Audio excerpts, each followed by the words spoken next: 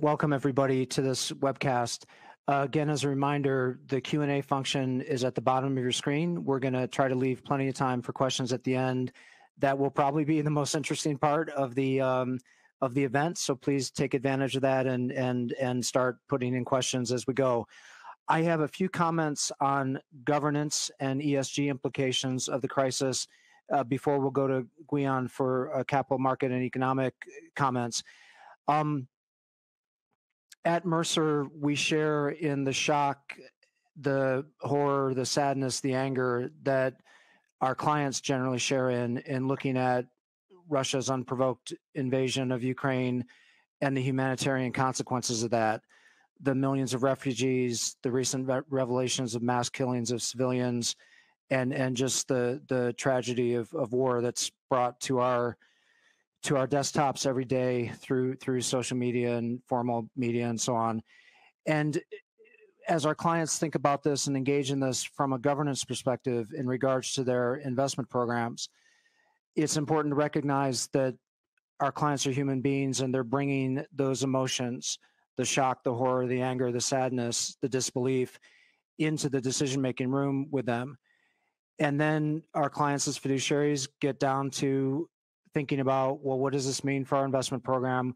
What do we do in regards to our decision-making as fiduciaries for other people's money? And the concerns quickly go to impact on the macroeconomy, and Guion's going to talk about that in a minute, but also to divestment and exclusion of Russian securities. And in many cases, our clients are turning back to their environmental, social, and corporate governance policies, their ESG policy documents, for guidance as to what to do in regards to Russian securities. But for the most part, globally, those documents have been put together thinking about individual securities. The prospect of an entire country engaging in rogue behavior and becoming a pariah nation, getting summarily kicked out of major benchmark indices, having mass divestment, basically no liquidity in securities, wasn't contemplated for the most part in writing ESG policies. Or if it was, it goes way back to South Africa free days or to much smaller economies and markets than Russia, such as Iran and Sudan at various points of time in some countries.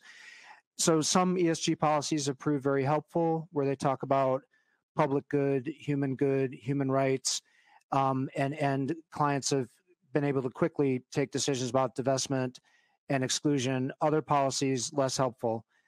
At the same time as our clients are bringing emotions into the room and having a strong desire to express their disgust with Russian actions through divestment, through exclusion, as fiduciaries, they're also needing to consider relative value. And we've observed major differences by region in how much weight is given to relative value. The idea that maybe some of these securities will have more value if held for a period of time than they would if sold today. That varies by region, that varies by client. It's in our view a legitimate concern to bring into decision making, but this is an area where emotions run high, and so the decision taking has been complicated. And again, in some cases, the ESG policies are less clear than might have been desirable. So switching from the short-term reaction around divestment exclusion to longer-term implications for governance, what we see clients doing is revisiting their ESG policies so that if this happens in future, they'll have more clear guidance and a better shared understanding of their stakeholders of what should be done. In those discussions, other countries are put forward as examples. What if China? What if some other state engages in behavior, human rights violations, alleged or verified, that violates that ESG policies? So concerns around consistency and application policies going forward. And the bottom line is we're seeing a lot of revisiting of ESG at a much less humanitarian crisis level. We also see some clients revisiting their exclusions of the defense sector, of natural gas and nuclear securities, both because they now view investment in those as potentially having a public good, and because of the investment case for investing in those as countries such as Germany ramp up their spending on military and defense, or as many countries look to diversify their energy sources away from a reliance on Russian oil and natural gas. So that's a quick round two of what we see happening with ESG and governance. Guion, if I could come to you as our head of investment strategy for the Pacific region at Mercer, I'd really love to hear your views on what the impact has been and will be on capital markets and the underlying economy, and how clients should address that. Well, thank you very much, Rich. So I think it helps to step back a little bit and sort of remember how we got here. Prior to the conflict in the Ukraine, globally, we've been experiencing a pretty robust recovery from the pandemic, strong but slowing growth and high inflation. The expectation was that inflation would normalize quite rapidly this year as the impact of the pandemic fiscal stimulus faded and supply chain disruptions resolved themselves, although there was concern about high wage inflation in some markets, particularly the US. We'd expected central banks to progressively raise interest rates as much as a precautionary measure, i.e. raising rates to give themselves room to cut as a future date, as any attempt to slow growth. Now that story's changed a bit because now we have two new supply shocks that build upon the supply shock of the pandemic itself. Sanctions on Russia and pandemic lockdowns in China. We've also had a shift to a much more hawkish tone from the US Federal Reserve. So the questions the markets are now asking are, how big will the supply shock be? How much longer and higher will the inflation spike go on for? How far will interest rates rise? And what is the risk of a recession or some kind of market risk-off event? On the size of the supply shock, this is unknown. So while the Russian economy is a small part of global GDP, it does produce the raw inputs for the global economy: food, energy, and minerals, for example. It's also uncertain how strictly the sanctions will be enforced. Many countries outside the Western alliance are equivocating on the question of enforcing the sanctions, while within the West, it's becoming apparent that in at least some areas we'll need to see carve-outs on sanctions for key commodities. This is particularly the case for natural gas in Europe. But the situation is still very fluid. Similarly, with the situation in China, we're not really sure how long or how vigorously the zero-COVID policy will be enforced or its impact on production. I'm sure you've seen recently the situation in Shanghai, where you have a whole city essentially on shutdown, and the recent PMI numbers out of China showing the impact on the real economy. So the magnitude of what's coming down the line isn't really known with sufficient certainty, which brings us to the question of the inflation spike. So the markets are in the position of having to guess how big the inflation shock is going to be from these events. At the moment, inflation break-evens, market expectations for future inflation are forecasting another leg to the inflation spike that lasts a year or two longer. However, it's not forecasting a fundamental change in the inflation outlook. So when we look at longer-term inflation expectations, such as the US five-year forwards, now this is a bit of a mouthful, that's the market's expectation for where the market thinks inflation expectations will be in 5 years from now. So it's a longer-term look at where people think inflation is going to be, and that's not really changed since the onset of the crisis. So at the moment, markets are seeing another leg to the inflation shock that came out of the pandemic, but no stagflation. And part of the reason why there's this longer-term, comfortable outlook on the inflation environment is that the Federal Reserve has made clear from recent statements that it is on a course to bring inflation under control. Which brings us to the next question of, how far will interest rates rise? And I'll focus on the Federal Reserve. At the moment, markets are anticipating a rise in the Fed funds rate, the cash rate, to around 3%, i.e. about 9 to 10, 25 basis point increases over the next 12 months, with probabilities of cuts thereafter. And again, this is a guess. The market is assuming that the neutral rate for interest rates is around 2.5%, and the Fed won't have to go much further than that to take the heat out of the economy. But again, we don't know how far central banks will have to go to bring inflation under control.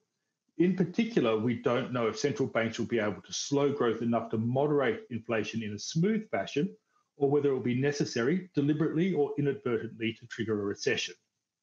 Which brings us to sort of the final question that's puzzling markets, and probably the most important one. What is the risk of a recession or some kind of market risk-off event? Now, I'm sure you've seen commentary in the market about the inversion of the US yield curve. In this case, that's that the yield on 10-year bonds is lower than the yield on 2-year bonds. This is often an indicator of a recession that is likely to occur in a year or two's time. And all this is really saying is that the market thinks the Federal Reserve will raise rates and then cut rates thereafter.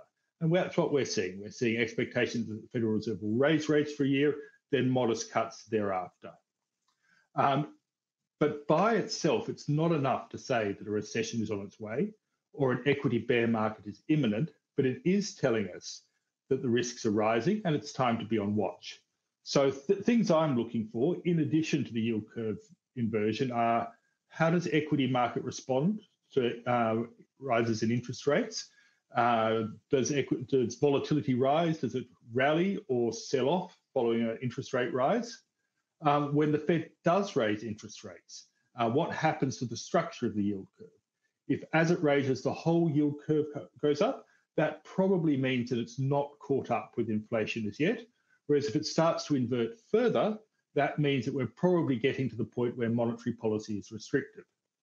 Also on macroeconomic variables, probably the main one is wage inflation, unemployment, and corporate profits. To bring inflation under the control, the Fed really needs to take the heat out of the US employment market, and recessions are usually preceded by rising unemployment. Also, corporate profitability, earnings growth.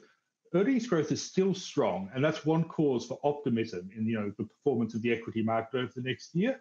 But earnings revisions are edging down ever so slightly, and recessions are usually preceded by falling earnings and falling profit margins.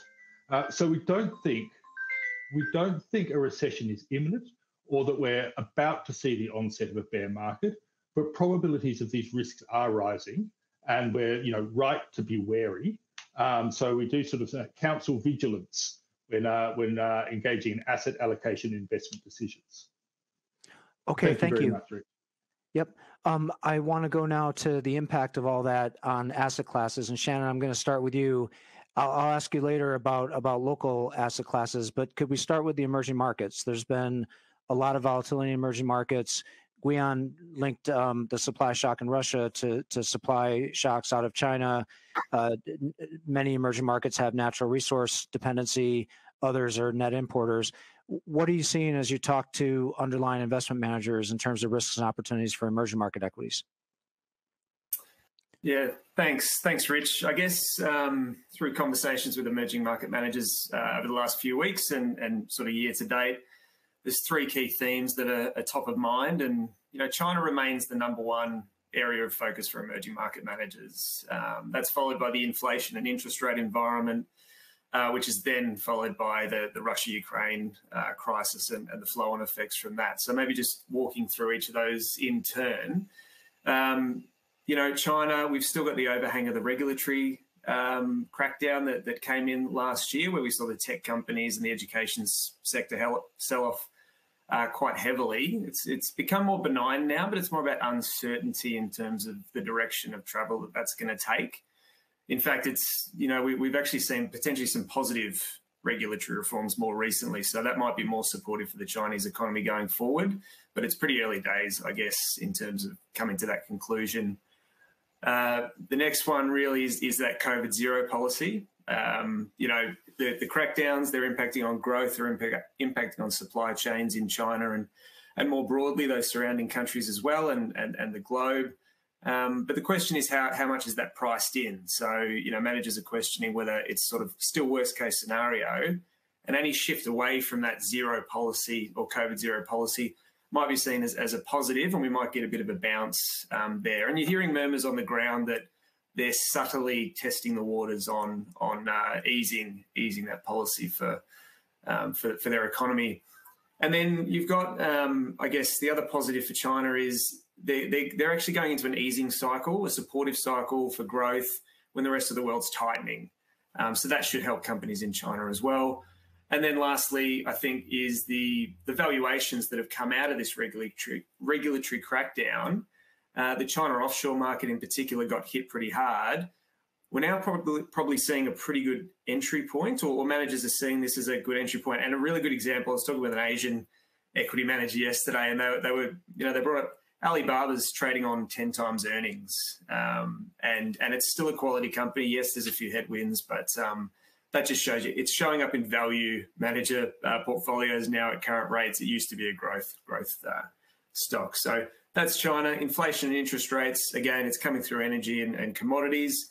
Managers are pretty focused on both in their portfolios and the opportunity set, who's got the pricing power. So who can pass that cost down the supply chain, who can pass it on to the end user, basically, and those companies are going to be in a much stronger position. And then I think maybe the other thing to pick up on the interest rate environment is, these markets are much stronger than they've been in the past. So in past crises, they haven't had the balance sheet quality that they've got today. They haven't had the foreign reserves and more independence in terms of driving their own destiny. So that's a positive. And then lastly, maybe directly to the Russian crisis, the direct impacts here are very small. Russia's a very small part of the global economy. It's no bigger than the Italian economy. But the indirect impacts are significant. Where's inflation going to pop up across supply chains? Where are those, they talk about like neon gases essential in the semiconductor process, and Russia supplies a big portion of that. But, which companies have set themselves up, which companies haven't, and distinguishing there. So inflationary pressures and uncertainty are two other ones. And then, maybe contagion effect into some European countries. So I've had a few conversations around Polish opportunities in Poland. On one side, managers are saying, we can't go anywhere near this. We can't price the risk, given the conflicts ongoing. Other managers are seeing opportunities there with Polish banks selling off very heavily and probably too far. And with the net migration that you've seen into that country, that's potentially a support for growth sort of 2 years out. So maybe you're getting set in some good positions now for I guess, a future recovery. So those are sort of the main things. And maybe the other one is the Russia short trade, sorry. So what Russia produces, who else in emerging markets produces those things? Because they're set to benefit from the increase in demand. Okay, thanks, Shannon. I want to come back to you later also and ask about value versus growth and its interplay with inflation and energy prices. But first, Sue, let's go to the bond side. We've had past crises in the emerging market debt, and suddenly we have a prospect of potential sovereign default by Russia with lots of contagion across the emerging debt markets. Shannon quickly spun to a buying opportunity. What are your views on the impacts on the emerging market debt from this crisis? And are you and your clients worried, or are you seeing a buying opportunity? Worried or buying opportunity? Probably a bit of both, Rich. But if we take a step back, the asset class has clearly struggled in the last couple of months. It is important to note that Russia was a part of both the hard currency and the local currency sovereign indices. And its weight at the start of this year was 3% in hard currency and about 7% in local currency. But in terms of a performance perspective, at the very start of the year, way before the conflict even began, the expectations of rising rates and inflationary pressure was already having an impact on the more duration-heavy hard currency portion of the market, and that index actually delivered a negative 3% return in January. Whereas local currency we saw started the year really quite positively, and it was up 3% in January, mostly due to expectations that EM would likely do well from rising commodity prices. You sort of fast forward to the second half of February, and the Russia invasion into Ukraine clearly led to large performance drawdowns across a variety of emerging market indices.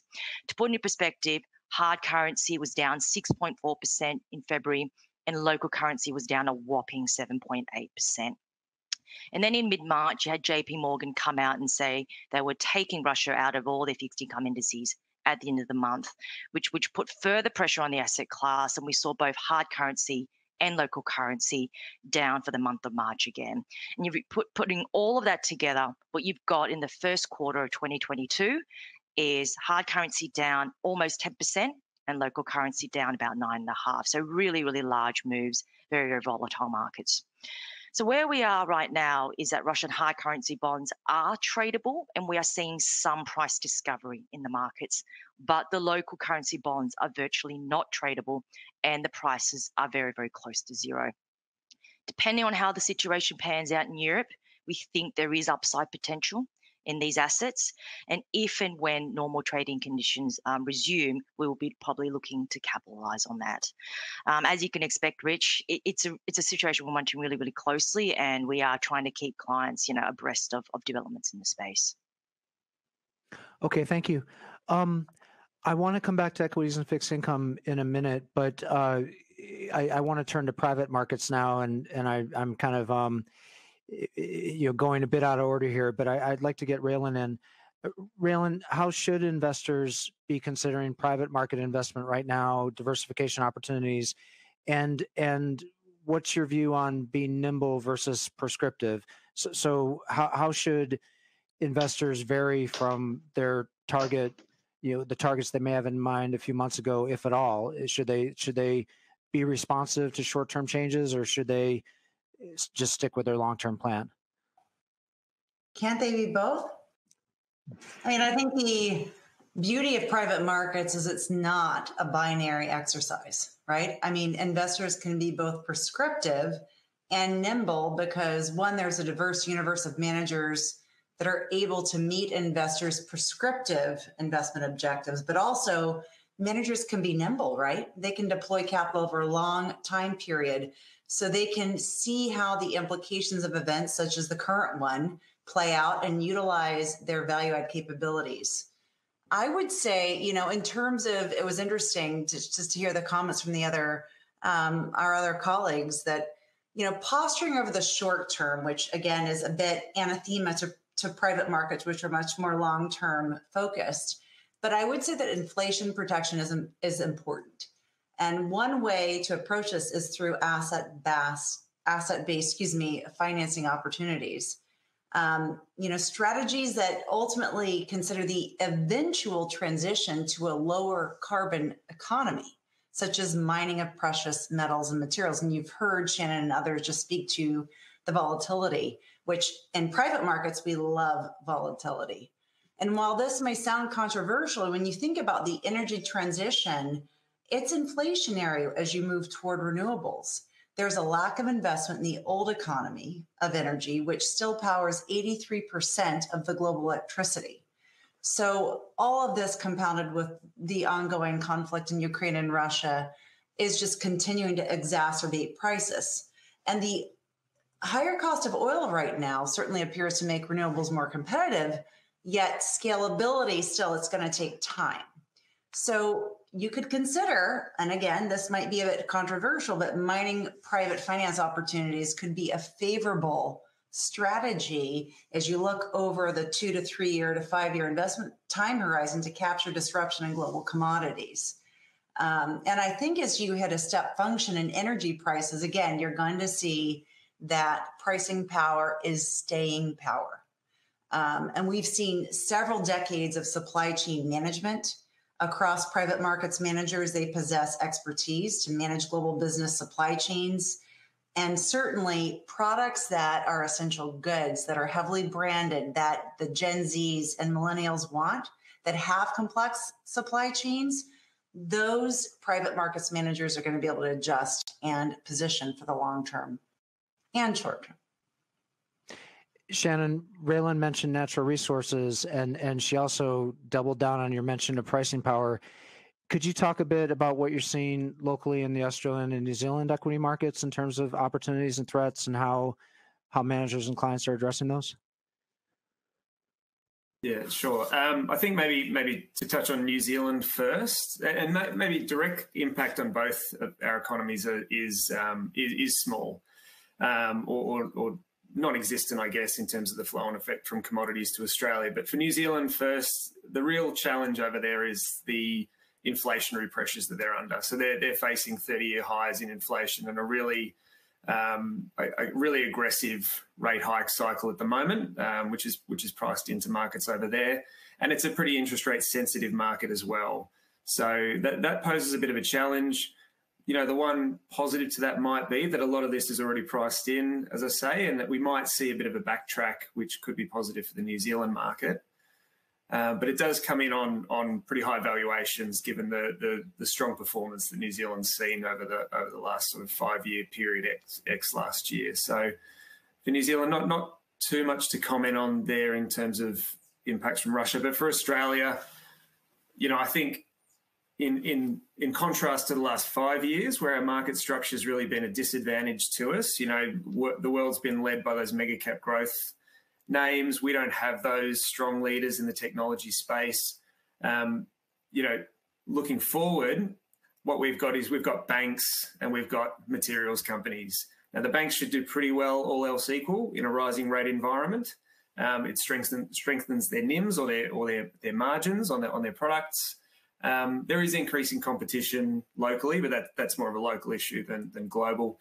And so banks should be okay. In terms of the materials sector, though, I guess picking up on what Raylan's talking about there, we've got in the ground what the whole world wants and needs, right? So we've got ore, we've got copper, we've got lithium, nickel, rare earths.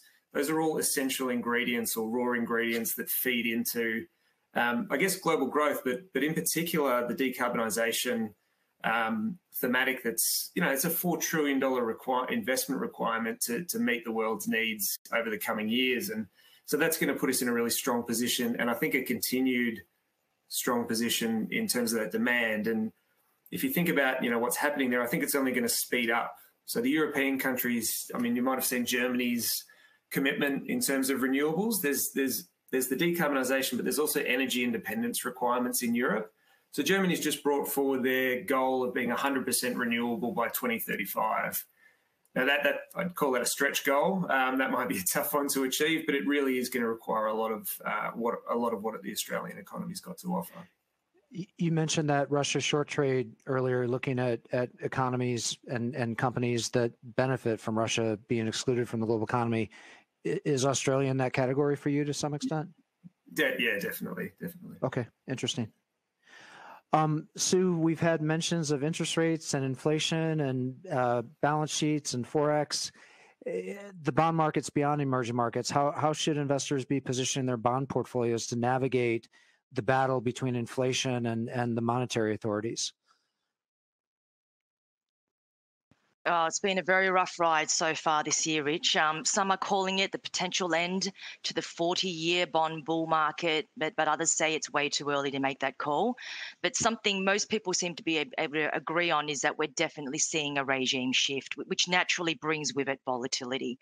And just to put into context how much bond markets have moved since the start of this year, the US 10-year bond yield's up over 1% and is around 2.6 now. These are levels last seen in 2019. And Australia's followed a very similar path. 10-year bond yields also up more than 1%, nearing 3%. And that's a level we haven't seen since 2015. And credit markets have had the double whammy of rising government bond yields, but also widening spreads.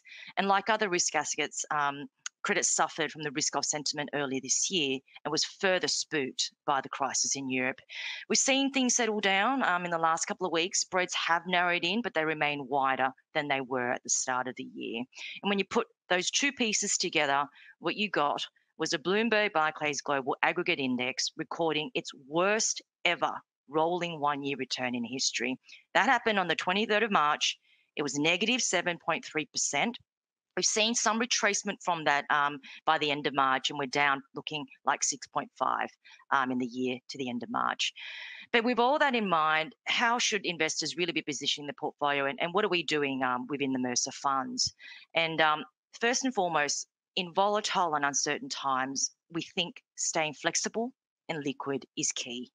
We think there's value in keeping some risk budget and some dry powder to respond to events and potentially take advantage of opportunities. On the duration front, we continue to prefer a modest underweight, given the potential uplift in inflation risk and the prospects, increasing prospects, I would add, that central banks prioritize fighting inflation over growth. And having said that, we think that the Australian 10-year yield, which I mentioned earlier, is creeping up towards 3%, is probably not far off fair value. And so this may not be a bad point to add a little bit of duration back into your portfolios. In terms of credit, spread assets have clearly sold off, across the board, and they're representing slightly better value as we speak. But credit markets are subject to further weakness if the Russia-Ukraine situation escalates, and indeed, if central banks are more hawkish in needing to address inflation, that could also hurt credit. But with these improved valuations, we are looking opportunistically in our funds to increase risk. We have a very strong focus on liquid and resilient sectors and exposures, though.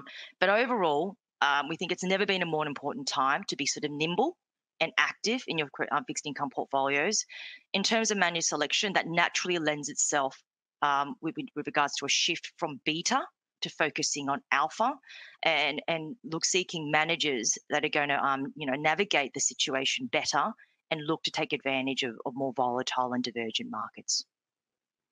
Okay, thanks, Sue. Raylan, we've had one house come out, their CEO, indicating that Russia's invasion of Ukraine marks the end of globalization. And what are your views on that? What's the impact of this crisis, these tragic events on globalization? Well, Rich, I would purport it's absolutely not the end of globalization. It's another step in the evolution of how we operate as a global economy. I mean, you think about since the 2008 crisis, there's been a steady decline in globalization, defined as really border transfer of physical goods. As a percentage of GDP, it's declined from 27% in 2008 to 19% in 2001. Yet during this time, when globalization has theoretically been in decline, private markets asset classes have continued to outperform. Fundraising is like $1.2 trillion, 20% increase just since 2020. And when you look at returns, they've continued to outperform public markets, no offense to my colleagues. And you see, since 2008, private equity alone, the top quartile of managers have generated a 20% net IRR. But I think we need, honestly, we talk about globalization in the context of commodities, of merchandise, of physical goods being transferred, but we can't forget something that I sort of alluded to earlier, that globalization is irreversible because of data flows. And when you think about this, and Rich, I know you like to sometimes binge watch Netflix shows. By 2022, global data flows are expected to reach 150,000 gigabytes per second.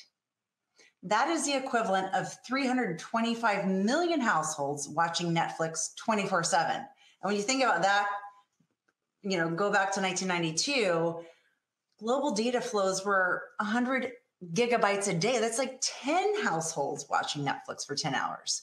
So when you think about, you may not connect the dots, but data flows are a huge aspect of globalization. And when you think about some of the emerging trends within private markets, 73% of Gen Z, they own stocks and these are the most common investments. They're doing it through digital exchanges. And you think about what's happening in private markets with tokenization, where effectively you can make previously inaccessible private markets investments accessible to retail investors. That has a huge impact.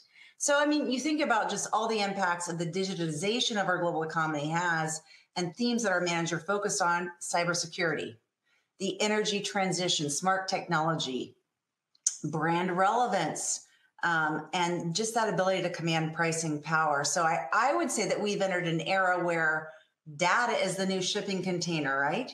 And private markets are not bystanders of what's happening. They are the accelerants. Okay, thanks for that, Raylan. We've got some questions from the audience, and one that struck me as a reminder to me to come back to Shannon to ask about value growth. So, Shannon, value had a tough time for a while, and to the point where clients were asking us, does value still make sense? What's your view, not just on the recent comeback, but how should clients position going forward? And is value growth still the most useful paradigm, or a useful paradigm, or how would you advise clients to go about portfolio positioning, portfolio construction, and going forward? Yeah, I'd say certainly the medium to long term is definitely a more supportive environment for value. As you say, it's a decade where it just hasn't delivered, and for the last 5 years, value managers jumping up and down saying there's great opportunities over here, but nobody was really focused on it. So I think the sentiment has shifted in that direction. These companies are getting more attention now because of what's been going on more recently and rising rates, etc. And I think we've seen a 13% outperformance of value versus growth just from December to the end of Q1. So in the MSCI World Indices, so that's pretty huge outperformance from one side of the market over the other. But despite that margin in terms of the spread between valuations in value versus growth, it's still extraordinarily large, and there is definitely room for that to continue on. I think if it's going to, though, it's probably got to be a bit more broad-based than it's been to date. It's really been a deep value rally over this recent period. It's been energy that's sort of driven those returns, 50% outperformance relative to the market over a 6-month period. So, any upside surprises to interest rates will continue to push the value side as well. But I think instead of saying shifting it all the way to value, as it's going to be a value market going forward, it's more that I think it's going to be a more balanced market going forward. So there's opportunities on both sides of the ledger. As soon as the focus on fundamentals returns, for example, it's been a macro-driven market.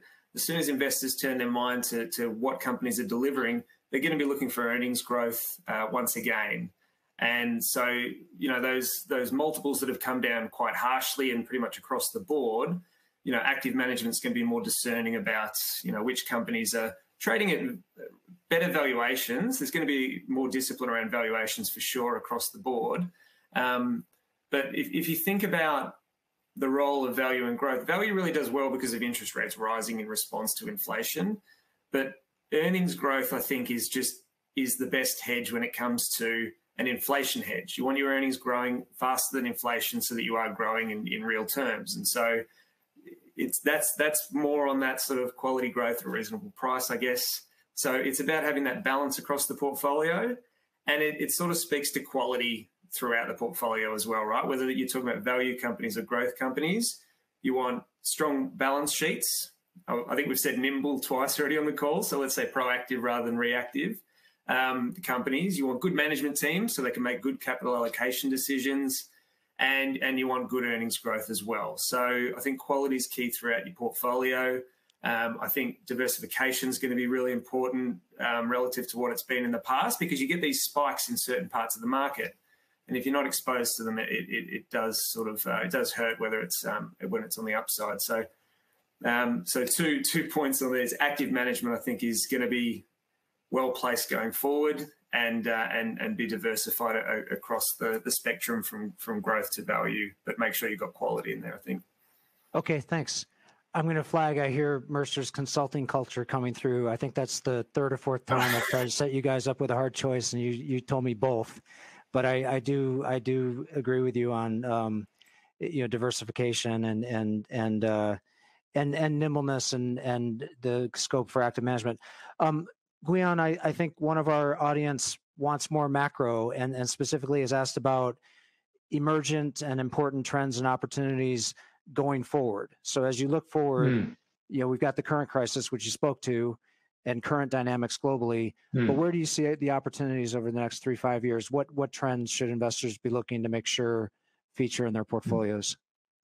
Yeah, this is a very interesting topic and very engaging question. I think pretty much all the speakers so far have touched on it with some degree or another. So there is the potential for very profound consequences coming out of the conflict in the Ukraine, although it's still early days, and we have to strike a balance between being too speculative, but also trying to identify these emerging trends. So I might just focus on two themes that existed prior to the Ukraine crisis, but may have been accelerated by it. This is going back to some of the comments that Raylan spoke about earlier. I think we're likely to see an acceleration in the rise of a multipolar world and regionalization, but also a changing monetary environment. So on the question of the multipolar world, I think this is really just the symbolic movement away from that post-Cold War unipolar world to a world in which there are multiple centers of power. And this has really been made possible by the economic rise of China. It doesn't mean an end to globalization, but it does mean that we're likely to see changes in its character. We're likely to see rerouting of supply chains to focus on things like increased diversification and robustness, and that will lead to investment opportunities in both public and private markets. And on the issue of the changing monetary environment, well, the monetary environment is always evolving, although it normally occurs over time scales of decades rather than years. So we've seen, as it were, the rise and fall of the gold standard, the rise and fall of the sterling bloc. We live under the dominance of, the petrodollar regime. One of the things that we've seen most interestingly coming out of the Ukraine crisis is what you could call the weaponization of the payment system and central bank reserves as a tool of foreign policy. We've also seen Russia reacting to try and move to a more commodity-based currency, pegging to gold and trying to demand payment for its gas in rubles rather than dollars or euros. Meanwhile, in the background, we have the slow movement towards central bank digital currencies. And this is a very interesting trend. This adds a whole new dimension to the potentials of monetary policy, but it does start to blur the line between fiscal and monetary policy and places central banks as effectively being legislative powers that are normally reserved to Parliament. So there's that intersection of the kind of just regulating monetary affairs with the broader ESG kind of considerations become within remit under a digital currency environment. So we're living through times of enormous change, and how it's going to play out is far from certain. My advice at the moment is to be open-minded about the potential for change, but be quite conservative and cautious in responding to these changes, because it's not clear as yet the pace and extent to which things will play out. So thank you. Okay, thanks. We've got a question, and I'm going to read it. I'm not going to name names. So if anybody has a question, you haven't asked it because you're worried I'm going to name you, that's not, I should have mentioned, this is the ground rules are I'm giving the questions without naming names.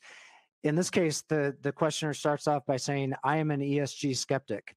So that's a pretty provocative statement. Hasn't the crisis led to outperformance for mainstream investment strategies versus sustainable investment strategies? What does this mean for ESG going forward? I'm assuming I'm going to start off with this, and then if you guys want to comment, please raise your hand or something. I'll get you in. I'm assuming that what the questioner is referencing is that strategies that were underweight the traditional energy sector have probably underperformed in the last few months because oil prices have gone to $103 or $110 a barrel. So in terms of relative returns, if you're benchmarked against a traditional market index in the short term, I think the questioner is probably right that some sustainable strategies will have underperformed versus benchmark. The other aspect of it, though, is that a lot of our ESG-focused clients, particularly on climate, are very focused on investing in clean tech and green tech in the private market space. They're deliberately investing in technologies and ventures that are trying to reduce the cost of renewables in hopes of making the transition economically viable for more of the world economy, and really having the transition to lower carbon be self-financing in the sense that the technologies become cheaper than traditional energy, or at least competitive. And all of those investments, the absolute returns on those investments just went up, or their prospect for a good absolute return went up. So Fund 1, Fund 2, Fund 1, 3, green tech, clean tech is now competing with oil at $103, $105 a barrel instead of oil at $50 or $70 a barrel. That gives the underlying ventures more time to get to proof of revenue, to get to proof of NOI. It gives them higher earnings. They may still have underperformed the share price of a traditional energy company in the most recent 3 months, but private market investors focus on their IRR. They focus on the absolute return. So I actually think that even the short-term impact of the crisis is going to cause our ESG-focused clients to double down, because their recent returns in private markets will be very strong.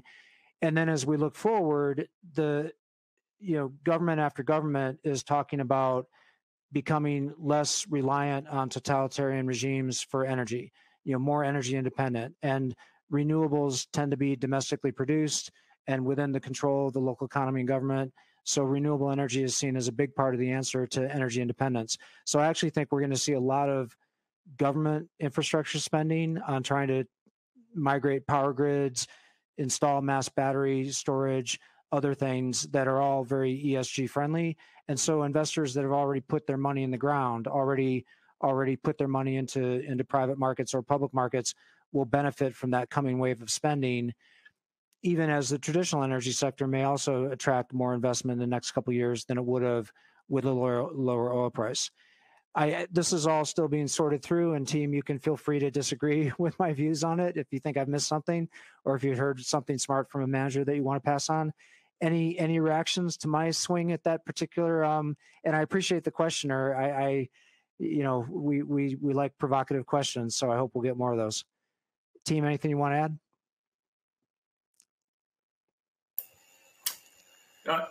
I'd just say I think I agree with what you said there, Rich. The majority of sustainability-focused strategies, you're right, they have no traditional oil. A lot of traditional funds also are pretty underweight because it's sort of a sunset industry and it doesn't have great long-term expectations for it. So, but the other thing that I'd add is just it has been a tough time in addition because a lot of those opportunities have been in Europe and as a bit of a byproduct of what's happened here, Europe's been under a lot more pressure recently. So they've had that sort of double whammy effect in terms of the returns to date, typically underweight the US, which is a safe haven people have flocked back to during this time. But I agree that speeding up in terms of energy independence in Europe might be a pretty strong trend going forward, and it's more competitive at these prices. Okay. Guyan, we've got another question that I think is aimed at you.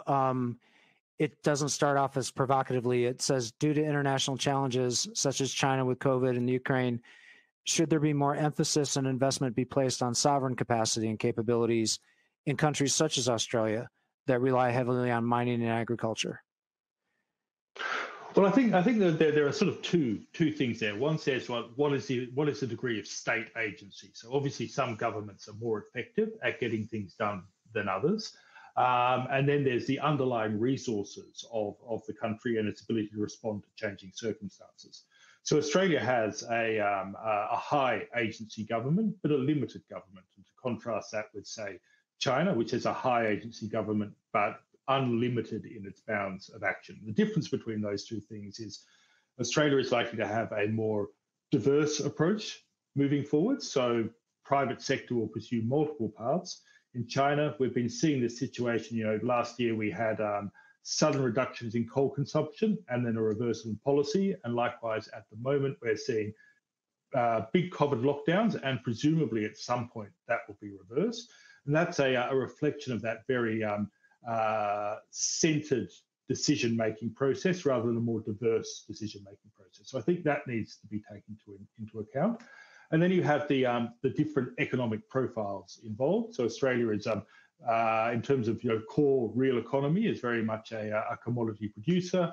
China is a commodity consumer, and that will impact the ability of the various economies both to grow and attract investment. And I think it's worth drawing back to the point earlier that as we transition the economy from a fossil fuel to a more renewables economy, we're going to have to support these big levels of investment, as it were, the rebuilding of our energy infrastructure. And that's going to be more favorable for commodity producers, at least for the time being, than commodity consumers. I'm not sure if that directly answers the question, but I think it sort of skirts around it in an appropriate way. Okay, I'd invite the questioner to ask a follow-up if we didn't get it head on, but I thought the answer was responsive. Next question, some commentators are suggesting that following, and team, I'll probably take the first swing at this and then invite you guys in. Some commentators are suggesting that following emerging evidence of atrocities, a full energy ban on Russia is now unstoppable. How would this change perceptions of the potential future scenario and what implications for portfolio positioning? I share the questioner's premise as regards Western European democracies and the existing global coalition that's already sanctioned Russia. I am skeptical, however, that countries such as China or India that have not participated fully in the global sanctions, and other countries that didn't vote for censure in the UN, even with the more recent evidence of worse atrocities than I think we imagined had happened, may continue to buy Russian oil. I don't know that, but there may still be a market. But I think for Western Europe, I guess, Guiana, it probably goes to you, but I would think it's more of the same. It's a partial discouragement of using Russian energy creates a stagflationary shock. An outright ban would create a bigger stagflationary shock, and Europe would have to get its energy from elsewhere. If the Russian oil and natural gas finds a market somewhere in the world, then global supply is less impacted than if it doesn't. But do you see more than that? Is it more of the same? Is it qualitatively different, or just a difference in degree? Oh, I think as it were, immediately turning off energy supplies from Russia is probably at the limits of the possible for Europe. But that being said, this idea that we're going to start rebuilding global supply chains to reflect national security issues, robustness, and so forth, that falls into that category. We're likely to see that Europe will transition away from Russia as a source of energy over time, but not straight away, even though I think we obviously all feel a degree of horror and moral outrage at what we've seen happening in the Ukraine. In terms of whether just turning it off would cause obviously that's a big hit to supply, but it also would be a threat to the European financial system as well, and that's potentially a deflationary impact. I think that this is going to be a multi-year process of essentially phasing Russia out of its interface with the Western economies. Okay. I'm going to try to fit in one more question before we run out of time. And the question is, recent inflation driven by fuel and food, is it demand dampening, crushing discretionary spending, or a precursor to offsetting wage increases driving all prices up, a late 70s wage price spiral horrible for all assets? I'll take the first swing at this, and Guian, feel free to disagree with me or others. I think our global economy, our society is betting on the rational expectations hypothesis, and that by having monetary authorities signal, we'll do what it takes to rein in inflation, and then engage in some initial credible actions around curtailing quantitative easing, moving to quantitative tightening, doing some interest rate increases. They're signaling we do what it takes, and therefore trying to get sentiment to do the rest. Expectations that inflation is going to go down causes people not to try to get the price increase, maybe not try to get the wage increase, and that's different from the 1970s when central banks didn't have the authority or the demonstrated competence or just the social media currency that they have today, where their actions are front page news for everybody and move markets immediately. So my career goes way back. It doesn't quite go back to the late 70s. I lived through them, but not as an investment consultant. So, but I do think there were some other dynamics there in terms of the creation of OPEC, cartelization, basically price fixing for the energy market, a significant war on with associated fiscal stimulus. So, some different dynamics today, but I think the big difference is this bet we're all making. We're not pricing in that the monetary authorities are going to have to put our economies into a massive recession, take unemployment back up into double digits to get inflation under control in the way that Volcker did in the early 80s in the US. We're imagining that by threatening to do what it takes, the monetary authorities can rein in inflation. Guian or anybody, do you disagree with that thesis? I think that's pretty much spot on. It is a different circumstances from the 1970s, which is not to diminish the validity of worrying about stagflation, but that commitment from the Fed to bring inflation under control is a big part of it. Going back to Rich's comments about managing expectations, and also, and I think the alluding to the question that the inflation has, on average, been rising faster than wages. So disposable income, real spending capacity has been, if not falling, then at least capped out. And that limits the ability for this to turn into a wage price spiral. And I think probably makes it easier for central banks to bring inflation under control with hopefully only moderate interest rate rises. But that being said, as I said during my initial introduction, we don't know the magnitude of the supply shock as yet, or the degree of effective demand destruction that will need to be accompanied in order to bring inflation under control. But I think it will be easier than we experienced in the 1970s, where the central banks were very much behind the curve. They were more prone to interference from governments. We know the story of Arthur Burns, and essentially the Chancellor of the Exchequer in the UK would be on the phone to the Bank of England setting monetary policy. Interest rates were set in cabinet meetings. We're a long way from that now. So hopefully it'll be much less of a traumatic experience than the 1970s were. Okay, I hope so too, because otherwise we're in for some some big volatility out there. Unfortunately, that's all the time we have for today. I want to thank our audience for your active participation, and hope you will stick around for our post-event survey and give us some feedback. Thank you all.